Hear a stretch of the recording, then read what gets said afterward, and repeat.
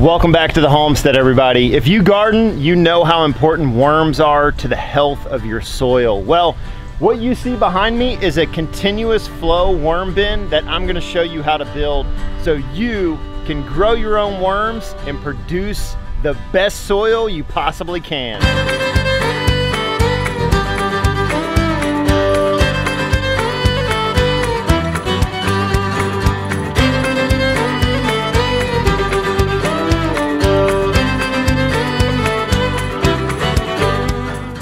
Before we jump in, wanted to let you know there is a materials list below in the description as well as a cut list.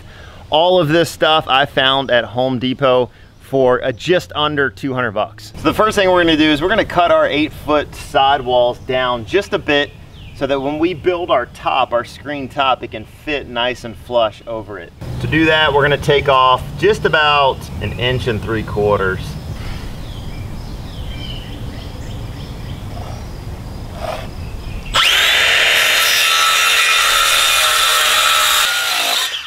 All right, we got our sidewalls cut. This is gonna be our in walls, and we're gonna cut this to 27 inches. The reason being is because I want my overall bin, the overall width of it, to be 2.5 feet.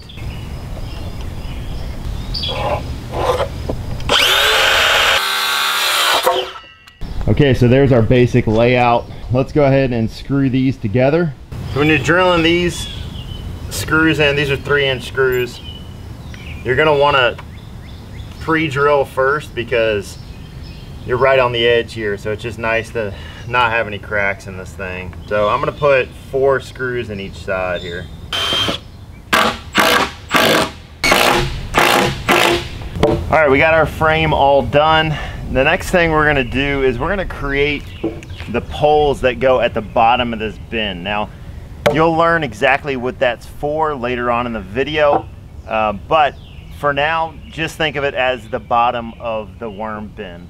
To do that, we have 1/2-inch conduit, metal conduit, and we have a 13/16 drill bit. So we're gonna drill a hole about every 1.5 inches along the bottom here, all along this bottom on both sides of the sidewalls. So to do that, we're gonna measure down on one side. We're gonna say right at about 9.5 inches from the top is gonna be where our holes are gonna be. Again, 9.5 inches.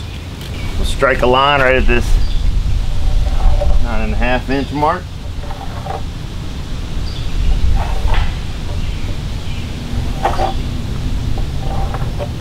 Okay, so we'll go ahead and make our marks for our conduit. To do that, we're gonna come 3.5 inches over to do our first mark for the first hole to be drilled. And then after that, we're just gonna go 2 inches every single time. So we'll lay our tape measure out and go 2 inches. So.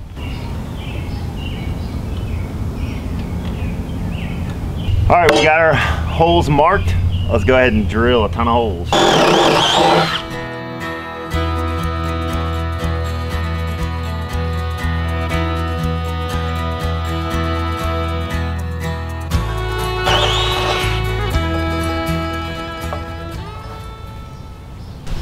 All right, holes are done on one side. We got to do it on the other side. Okay, so we got our holes drilled. Everything looks nice. Set the conduit in there, looks good. The next step is we have to cut our pieces of conduit. We need 45 of these, and I suggest to measure them on your own.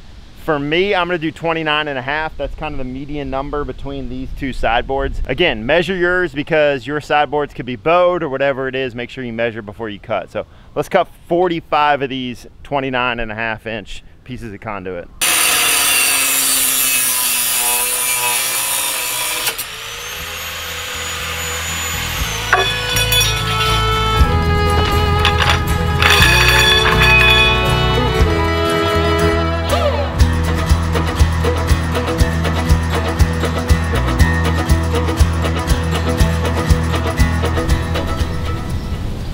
Okay, so we got our conduit in. Next thing we're gonna do is cover our holes on each side with our 1x2.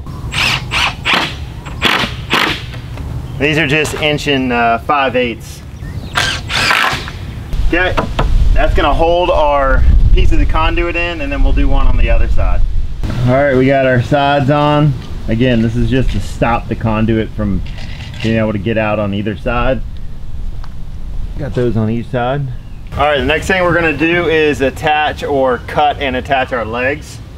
And I'm doing my legs to 46 inches. What are you doing? What are you doing? I'm doing my legs to 46 inches, so it'll be about 36 3/4 off the ground. So we're gonna meet it flush on the top. That's why I said it's gonna be countertop height, or about countertop height when it's all done. I'm just gonna put one in here. And I'm using 2.5 inch screws this time. And we're just gonna level it out.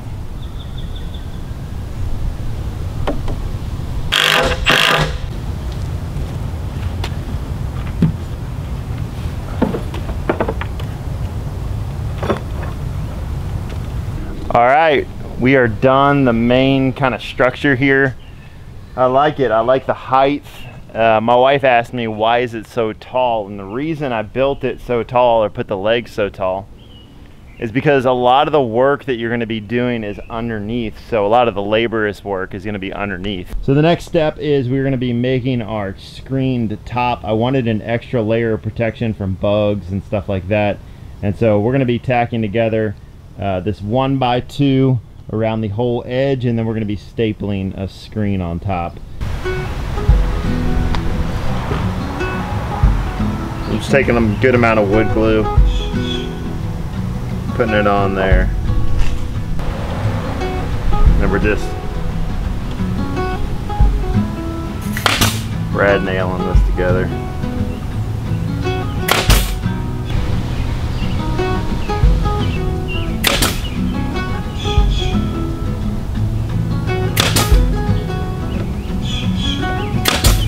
All right, so we got our top stapled and glued together. I found this at Home Depot. This is just it's like screen, mosquito screen, bug screen, whatever. It's 36 inches wide and 25 feet long. So we're gonna take this and I'm just gonna staple it on top of that top frame that we just made. You could use some batten tape like you'd use on a greenhouse, just to secure it a little more. But I'm not gonna do that.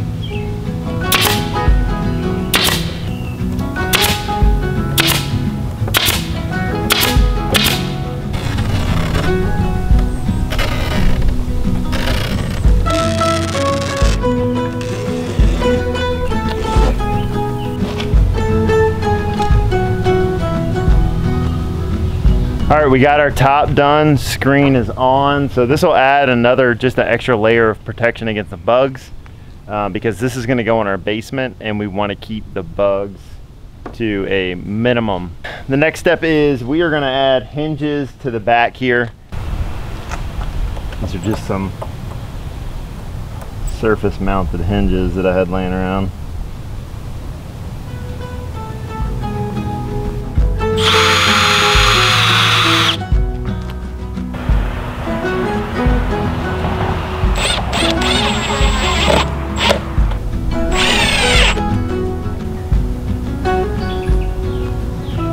All right, so we got our worm bin in the basement, but before we start filling it up, I wanted to add a base layer of just about 4 inches of compost. We have some compost that's been sitting over here for quite a while, but it's a little bit too thick. It's got too many big chunks in it. So what I'm gonna do is I'm gonna sift it or sieve it through this screener right here. This is a 1/4 inch screener, and this is gonna take the consistency from something like this to something like this. Much finer, and this will be a much better bedding for the worms.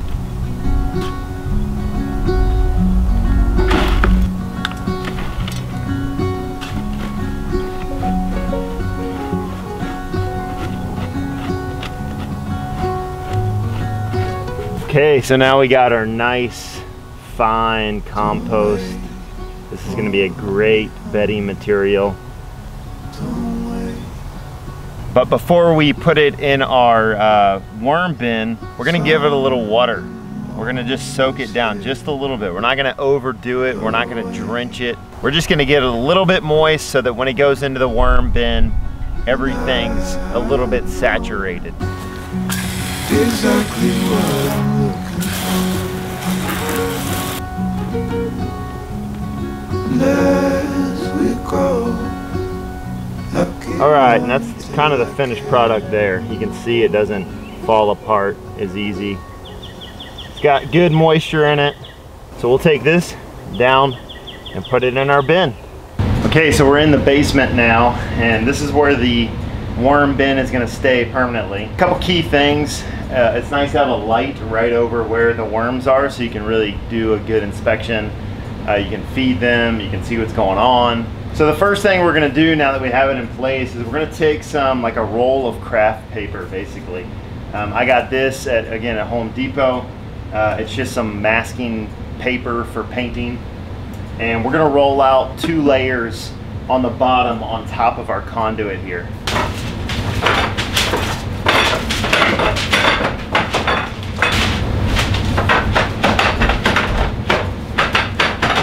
So once you got it all kind of situated, you're just gonna soak it down.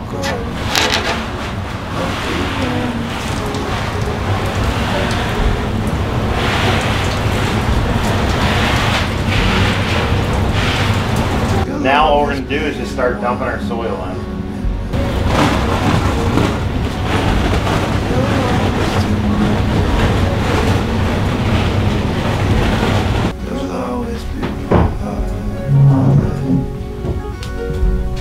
Second every day.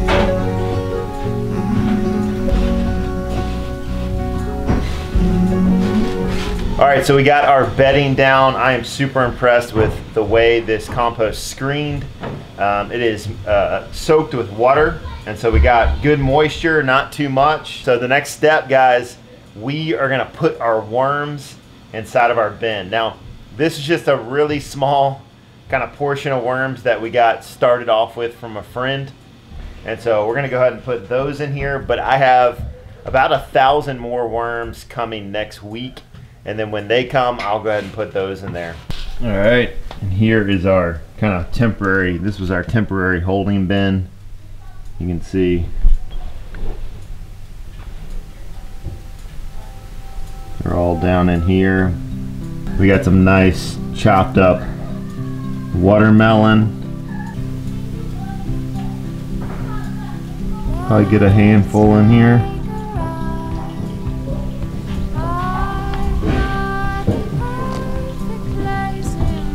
We got some in here.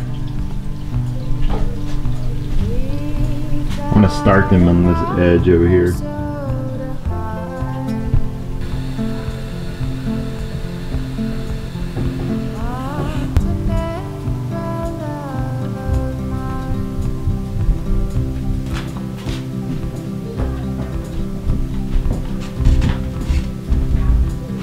Me and Isaiah got most of the worms in here, hopefully all of them. I didn't want to dump the whole bucket in because it has really thick compost in it. I wanted to keep everything pretty fine. And like I said, we have 1,000 worms coming next week. We're gonna put in here. But for the last step, all we're gonna do, this side's pretty good and wet, but we just added a little bit more compost on this side. So I'm just gonna do a quick drench over here. So the last step we're gonna do is we're gonna put something over top of the bedding. For us, that's gonna be that craft paper again. We're just gonna use that craft paper and put it on top. You can use a lot of different items. A lot of people use plastic, clear plastic. The good thing about clear plastic is worms, they can't tell up from down. And so the way that they do that is by light. And so a lot of people will come and they'll put lights on the side of their worm bin, which we'll probably do. We'll come back and do that because it drives them more down into the interior of the soil. So let's grab that craft paper and lay it on. The other good thing that adding a covering to the top does is it keeps the moisture in your soil. And then the other beneficial thing is that it just keeps down on the flies. So obviously we're in our basement, we don't want a ton of flies. We have this added layer of protection for the screen so they don't get through and down into the soil or out.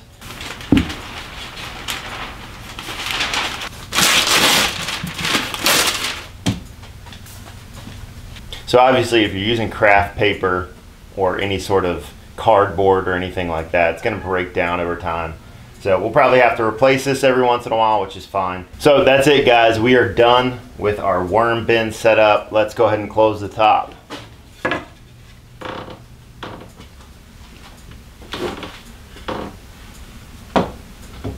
Before I close this video, I want to take a minute to address a couple questions that might come up as you're watching this video. So the first one is, this is, like I said before, a continuous flow through system. So that means as the worms break down this area up here, they produce worm castings. Obviously the worm castings come and they end up on the bottom of your worm bin, and then when you're ready to harvest, you take a tool kind of like this one, whatever works for you, just so that when you place it in between your pieces of conduit, it kind of lines up with the underside of the soil. And then all you do is you pull backwards and you rake out the worm castings and they fall into these bins. So that's how the continuous flow through system works.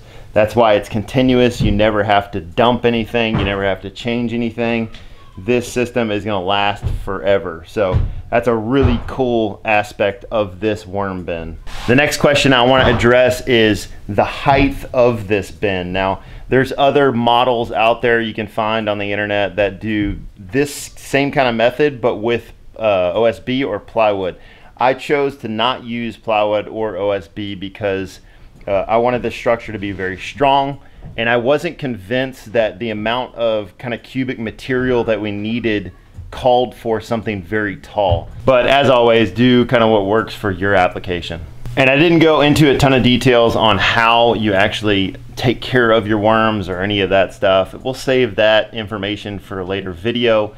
Once we get our next package of worms, I will shoot another video and update you guys on how that process is going, installing the worms, what do you feed them, what's okay to feed them, what's not okay to feed them, and all of that good information. But we're not going to cover it in this video, but I just wanted to touch on it just real quick. Guys, that's it. We are done here for today. I really hope you enjoyed this video. Hope we inspired you to go get your hands dirty, go get some worms, and grow your own worm farm. We are super excited about where this thing's gonna go, and just keeping y'all updated along the journey. If you haven't already, hit that subscribe button, hit the notification bell next to it, and hit all, and you'll receive all of our notifications when we release videos in the future. Thank you so much for watching. We'll catch you in the next video.